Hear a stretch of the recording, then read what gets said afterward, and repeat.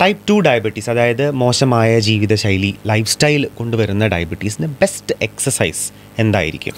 പിന്നെ സ്ത്രീകളിൽ വരുന്ന PCOSനൊക്കെ വരുന്ന ബേസിക് കാരണം വരുന്നത് ഈ ഒരു ഇൻസുലിൻ റെസിസ്റ്റൻസ് ആണ്. ഡയബറ്റീസ് തുടങ്ങിയിട്ടുള്ളൂ, കഴിഞ്ഞ ഒരു കൊല്ലമായിട്ടേ ഡയബറ്റിക് ആയിട്ടുള്ളൂ, അങ്ങനെ ഒരാൾക്ക് ഒരു പരിധി വരെ, ഒരു 99% വരെ ഇൻസുലിൻ റെസിസ്റ്റൻസിനെ കുറയ്ക്കാൻ സാധിക്കാം. അപ്പോൾ നമ്മൾ ഡയബറ്റീസിൻ്റെ കേസിൽ ഈ 3 എക്സസൈസിൽ കുറച്ച് കമ്പാരിറ്റീവ്ലി ഒരു better advantage is for weight training.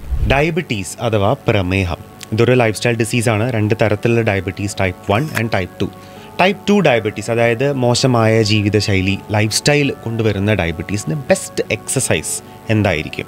That's what we are going to talk about today. We will also touch base upon diet and nutrition. നമുക്ക് ആദ്യം ഡയബറ്റീസ് എന്താണെന്ന് മനസ്സിലാക്കാം. അതായത് നമ്മൾ കാർബോഹൈഡ്രേറ്റ് കഴിച്ചാൽ, അതായത് ചോറ്, ചപ്പാത്തി, അന്നജം ഉള്ള ആഹാരം കഴിച്ചു കഴിഞ്ഞാൽ ഈ കാർബോഹൈഡ്രേറ്റിനെ അതിൻ്റെ ബേസിക് കോൺസ്റ്റിറ്റ്യൂവൻ്റായ ഗ്ലൂക്കോസായിട്ട് ഡിവൈഡ് ചെയ്ത് നമ്മുടെ ബ്ലഡിലേക്ക് വരികയാണ്. ഈ ബ്ലഡിൽ നിന്ന് ഈ ഗ്ലൂക്കോസിന് നമ്മുടെ ശരീരത്തിലെ പല കോശങ്ങൾ അബ്സോർബ് ചെയ്യണം. ഈ അബ്സോർബ് ചെയ്യാനുള്ള കഴിവ് നഷ്ടപ്പെട്ടു, അല്ലെങ്കിൽ ശരിയായ രീതിയിൽ നടക്കുന്നില്ല. അതുകൊണ്ട് ബ്ലഡിൽ ഗ്ലൂക്കോസിൻ്റെ അളവ് കയറി നിൽക്കുന്നു. അതുകൊണ്ട് മറ്റുള്ള പല രീതിയിലുള്ള കോംപ്ലിക്കേഷൻസ്, അത് കിഡ്നിയെ ബാധിക്കാം, കണ്ണിനെ ബാധിക്കാം, നെർവ്സിനെ ബാധിക്കാം, അങ്ങനെ എല്ലാ രീതിയിലുള്ള കോംപ്ലിക്കേഷൻസിനുള്ള സാധ്യതകളുണ്ട്. ഇതാണ് ഡയബറ്റീസ്. അപ്പോൾ ടൈപ്പ് 2 ഡയബറ്റീസ് ആണ് നമുക്ക് സാധാരണയായി ഒരു മോശമായ ജീവിതശൈലി കൊണ്ട് വരുന്നത്. സാധാരണ ഒരു 30 വയസ്സോടനുബന്ധിച്ച് കണ്ടുവരുന്ന ഡയബറ്റീസാണ് ടൈപ്പ് 2 ഡയബറ്റീസ്. ടൈപ്പ് 1 എന്ന് പറയുന്നത് വളരെ ചെറുപ്പത്തിൽ തന്നെ ഇൻസുലിൻ്റെ അളവ് ഇല്ലാത്തത് കൊണ്ട് വരുന്ന ഡയബറ്റീസാണ് type 1. Let's focus more on the type 2 diabetes. Type 2 ഡയബറ്റീസിനെ പറ്റി കൂടുതൽ പറയുന്നതിനൊക്കെ മുന്നേ ഞാനൊരു എക്സാമ്പിൾ പറയാം. നിങ്ങളുടെ വീട്ടിലൊരു അലമാര, ഒരു ഇരുമ്പ് അലമാര, അതിനകത്ത് തുണികളൊക്കെ എടുത്ത് വെച്ചിട്ടുണ്ട്. അതിന് യൂസ് ചെയ്യുന്ന നിങ്ങൾ ഈ ഇരുമ്പ് അലമാര തുറക്കാൻ വേണ്ടിയിട്ട് ഒരു താക്കോലുണ്ട്, ഒരു ചാവിയുണ്ട്. നിങ്ങൾ തുണിയെല്ലാം തിരുമാനിട്ടു, ടെറസിൽ തിരുമാനിട്ടിരിക്കുകയാണ്. ഈ തിരുമ്മിയ തുണിയെല്ലാം എടുത്തിട്ട് ഫോൾഡ് ചെയ്ത് മടക്കി തിരിച്ചു കൊണ്ടുവന്ന് ഈ അലമാരയിൽ അകത്ത് കൊണ്ടുവയ്ക്കണം. നിങ്ങൾക്ക് താക്കോലുണ്ട്. ഈ അലമാരയുടെ പൂട്ട് ചെറുതായിട്ട് തുരുമ്പ് പിടിച്ചിട്ടുണ്ടെന്ന് വിചാരിക്കുക. താക്കോൽ നിങ്ങളുടെ കയ്യിലുണ്ട്, പക്ഷേ അലമാരയുടെ പൂട്ട് തുരുമ്പ് പിടിച്ചിട്ടുണ്ട്. അപ്പോൾ അതുകൊണ്ട് ഈ താക്കോൽ വെച്ച് തുറക്കാൻ കുറച്ച് സാവകാശം ഉണ്ട്, കുറച്ച് ടൈം എടുക്കും. അപ്പോൾ തിരുമ്മിയ തുണിയെല്ലാം മടക്കി കൊണ്ടുവന്ന് അതിങ്ങനെ പുറത്തിങ്ങനെ കുന്നുകൂടിക്കൊണ്ടിരിക്കുകയാണ്. കാര്യം അലമാര തുറക്കാൻ ടൈം എടുക്കുന്നുണ്ട്. ഇതാണ് ടൈപ്പ് 2 ഡയബറ്റീസ്. ഇതിൽ ഈ പറഞ്ഞ എക്സാമ്പിളിൽ, ഈ അനലോജിയിൽ ഈ താക്കോലാണ് ഇൻസുലിൻ, നമ്മൾ അകത്തെടുത്ത് വയ്ക്കുന്ന തുണി ഗ്ലൂക്കോസായി കണക്കാക്കാം നമുക്ക്. ഈ അലമാരയാണ് ശരീരത്തിലെ കോശങ്ങൾ, സെൽ. ഈ ഒരു സിനാരിയോയിൽ അവിടെ തുരുമ്പ് പിടിച്ചിരിക്കുന്നത് കൊണ്ടാണ് നമ്മൾ അവിടെ അലമാര തുറന്ന് ഇതെടുത്ത് വയ്ക്കാൻ ടൈം എടുക്കുന്നതും തുണി പുറത്ത് കുന്നുകൂടുക. അത് ഗ്ലൂക്കോസ് ബ്ലഡിൽ കൂടി വരുന്നു. ഇൻസുലിൻ ഉണ്ട്, നമ്മുടെ ശരീരത്തിൽ ഇൻസുലിൻ എന്ന കീ ഉൽപ്പാദിക്കപ്പെടുന്നുണ്ട്. പക്ഷേ ഇത് നമ്മുടെ സെൽസിനായിട്ട് ബൈൻഡ് ചെയ്ത് ശരീരം ആ സെൽ ഓപ്പൺ ചെയ്ത് ഗ്ലൂക്കോസിനെ അപ്ടേക്ക് ചെയ്യുന്നില്ല. ഇതാണ് ടൈപ്പ് 2 ഡയബറ്റീസ്. ഇതിനെയാണ് ഇൻസുലിൻ റെസിസ്റ്റൻസ് എന്ന് പറയുന്നത്. അതായത് ഇൻസുലിൻ വന്ന് സെല്ലിൽ ബൈൻഡ് ചെയ്ത് സെല്ലിനെ ഓപ്പൺ ചെയ്ത് സെല്ല് ഗ്ലൂക്കോസിനെ അപ്ടേക്ക് ചെയ്യാനുള്ള കഴിവ് നഷ്ടപ്പെടുന്നു. ഇൻസുലിനോട് സെല്ല് റെസിസ്റ്റൻ്റ് ആവണം. This is insulin resistance or law insulin sensitivity. ഇതാണ് ഡയബറ്റീസ്. പിന്നെ സ്ത്രീകളിൽ വരുന്ന PCOSനൊക്കെ വരുന്ന ബേസിക് കാരണം വരുന്നത് ഈ ഒരു ഇൻസുലിൻ റെസിസ്റ്റൻസ് ആണ്. അപ്പോൾ ഈ ഒരു ടൈപ്പ് 2 ഡയബറ്റീസിൽ ടൈപ്പ് 1 ഡയബറ്റീസ് എന്താണ്? ആ കീ ഇല്ല, കീ കളഞ്ഞുപോയി. അപ്പോൾ കീ ഇല്ല എന്നുണ്ടെന്നുണ്ടെങ്കിൽ തുരുമ്പ് പിടിച്ച പൂട്ടായാലും അല്ലെങ്കിലും അത് തുറക്കാൻ പറ്റില്ല. ഇതാണ് ടൈപ്പ് 1 ഡയബറ്റീസ്. അതായത് എന്തെങ്കിലും പാൻക്രിയാസിലെ ഇഷ്യൂസ് കാരണം, അല്ലെങ്കിൽ ഓട്ടോഇമ്മ്യൂൺ ഡിസീസ് കാരണം ടൈപ്പ് 1 ഡയബറ്റീസ്, അതായത് ഇൻസുലിൻ ആവശ്യത്തിന് പാൻക്രിയാസ് പ്രൊഡ്യൂസ് ചെയ്യുന്നില്ല. അതുകൊണ്ട് സെൽസിൽ ഇൻസുലിൻ താക്കോലില്ലെന്ന് പിന്നെ അലമാര തുറക്കുന്ന കാര്യമേ ഉദിക്കുന്നില്ലല്ലോ. ഇതാണ് type 1 diabetes. Now let's focus on type 2 diabetes. ഇപ്പോൾ ഈ ടൈപ്പ് 2 ഡയബറ്റീസ് ഉള്ള ഒരാൾക്ക് എന്താണ് ചെയ്യേണ്ടത്? 2 കാര്യങ്ങൾ ചെയ്യണം. ഈ പറഞ്ഞ അലമാരയുടെ കേസിൽ തന്നെ നമുക്ക് പെർസെപ്റ്റീവ്ലി നമുക്ക് മനസ്സിലാക്കാൻ നമ്മൾ എന്ത് ചെയ്യും? നമ്മൾ വിചാരിക്കും വെറുതെ തോന്നുന്ന സമയത്ത് തുണി അനാവശ്യമായിട്ട് തീരുമാനമിടരുത്, അല്ലേ? എന്നാലല്ലേ ഈ തുണി മടക്കി കൊണ്ടുവന്ന് കുന്നുകൂടാനുള്ള സാധ്യതയുണ്ട്, അല്ലേ? അപ്പോൾ കാർബോഹൈഡ്രേറ്റ് നമ്മൾ അനാവശ്യമായിട്ട് ആവശ്യത്തിലധികം വലിച്ചു വാരി കഴിക്കില്ല. കാർബോഹൈഡ്രേറ്റ് കഴിക്കുന്ന അളവ് കൂടിക്കഴിഞ്ഞാൽ ബ്ലഡിലെ ഗ്ലൂക്കോസ് ലെവൽ കൂടും. അത് മാനേജ് ചെയ്യാൻ ബുദ്ധിമുട്ടാണ്. ഓൾറെഡി ഇൻസുലിൻ റെസിസ്റ്റൻ്റ് ആണ് ശരീരം. അപ്പോൾ അത് ഡയറ്ററി മാനേജ്മെൻ്റ് ആണ്, അല്ലേ?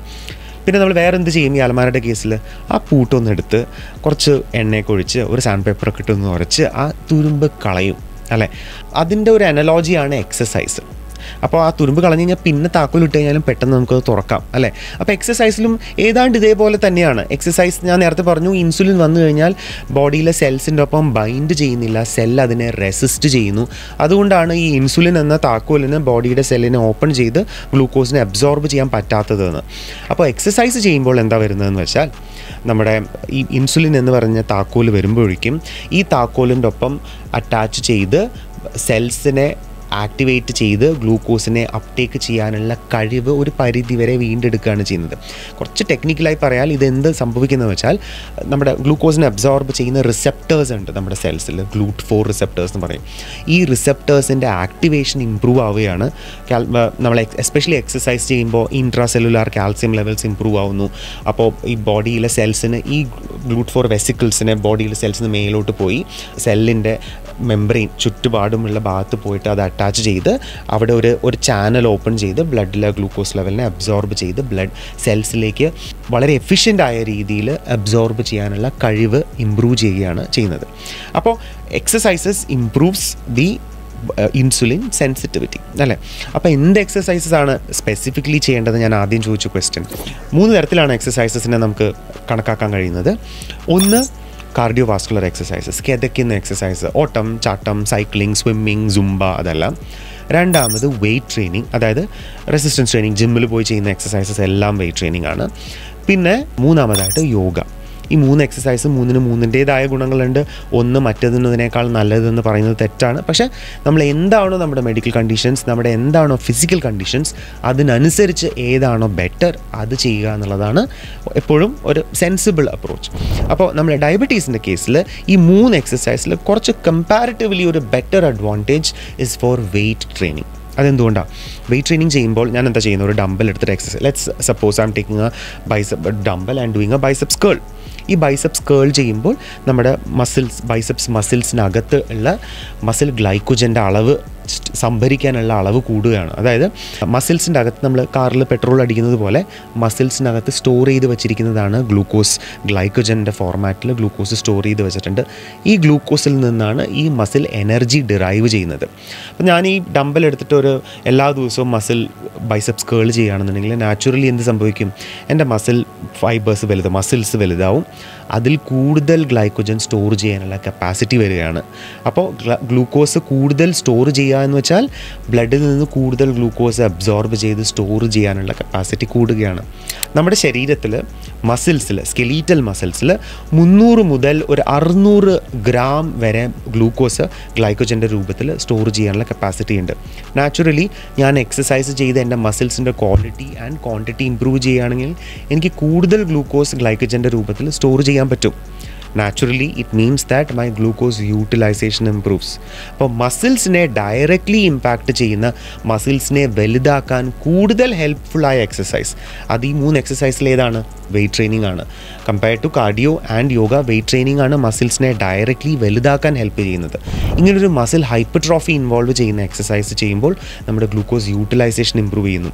ഞാൻ നേരത്തെ പറഞ്ഞതുപോലെ GLUT4 എന്ന് പറഞ്ഞ റിസെപ്റ്റേഴ്സ് പെട്ടെന്ന് വന്ന് ആക്ടിവേറ്റ് ചെയ്ത് ആ ഗ്ലൂക്കോസിനെ അബ്സോർബ് ചെയ്യാനുള്ള ആ പാത്വേ ക്രിയേറ്റ് ചെയ്ത് കൊടുക്കുക എന്നാണ് നടക്കുന്നത്. വളരെ ടെക്നിക്കലാണ്, അതിന് പുറകിലുള്ള ബാക്ക്ഗ്രൗണ്ട് ഇതാണ്.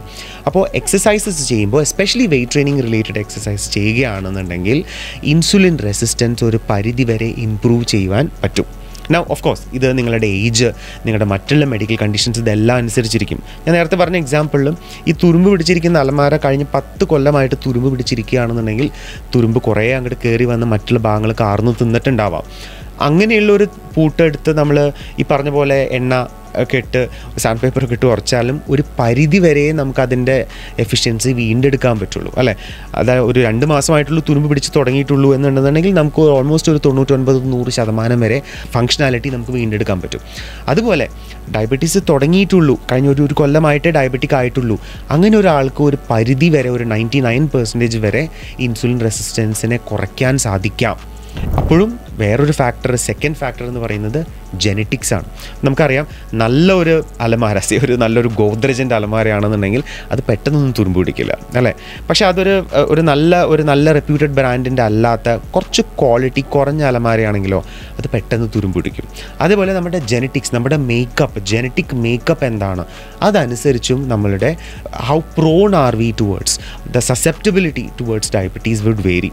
അപ്പോൾ നമ്മുടെ ജീവിത രീതി, അതോടൊപ്പം തന്നെ നമ്മുടെ ജെനറ്റിക് മേക്കപ്പ്, അതോടൊപ്പം തന്നെ നമ്മൾ ചെയ്യുന്ന മറ്റുള്ള കാര്യങ്ങൾ, ഉറക്കം, സ്ട്രെസ്സ്, ഇതെല്ലാം ഡയബറ്റീസിൻ്റെയും ബ്ലഡ് ഷുഗർ ലെവലിൻ്റെയും മാനേജ്മെൻറ്റിനെ ഇമ്പാക്റ്റ് ചെയ്യുന്ന കാര്യങ്ങളാണ്. ജനറലി ചെയ്യേണ്ടത് എന്താണ്? ഉറക്കം പ്രോപ്പറാക്കുക, എക്സസൈസസ്, സ്പെസിഫിക്കലി ഞാൻ ഈ പറഞ്ഞ വെയ്റ്റ് ട്രെയിനിങ് റിലേറ്റഡ് എക്സസൈസസ് ചെയ്യുക, മസിൽസിന് കൂടുതൽ ഗ്ലൂക്കോസ് സ്റ്റോർ ചെയ്യാനുള്ള കപ്പാസിറ്റി ഗ്രാജ്വലി, അത് 1 മാസമോ 2 മാസം കൊണ്ടോ നടക്കുന്ന കാര്യമല്ല, അറ്റ്ലീസ്റ്റ് ഒരു 6 to 9 months എടുക്കും നിങ്ങൾക്ക് ഈ ഒരു രീതിയിൽ ഒരു ഹെൽത്ത് ഇമ്പ്രൂവ് ചെയ്യാൻ വേണ്ടിയിട്ട്. ഇങ്ങനെ ഒരു ബോഡി കോമ്പോസിഷൻ ഇമ്പ്രൂവ് ചെയ്യുന്നതിലൂടെ നിങ്ങളുടെ ഇൻസുലിൻ സെൻസിറ്റിവിറ്റി ഇമ്പ്രൂവ് ചെയ്യുവാനും പോസിബിളി ഒരു പരിധി വരെ ചിലപ്പോൾ നിങ്ങളുടെ insulin sensitivity improve ആവാണ്, BMI improve ആവാണ്, body fat percentage കുറയുകയാണെന്നുണ്ടെങ്കിൽ നിങ്ങളുടെ എൻഡോക്രിനോളജിസ്റ്റോ ഫിസിഷ്യനോ ചിലപ്പോൾ നിങ്ങളുടെ മെഡിസിൻസിൻ്റെ ഡോസേജ് കുറയ്ക്കുവാനും ഹെൽപ്ഫുള്ളായി കണ്ടുവരുന്നതാണ്.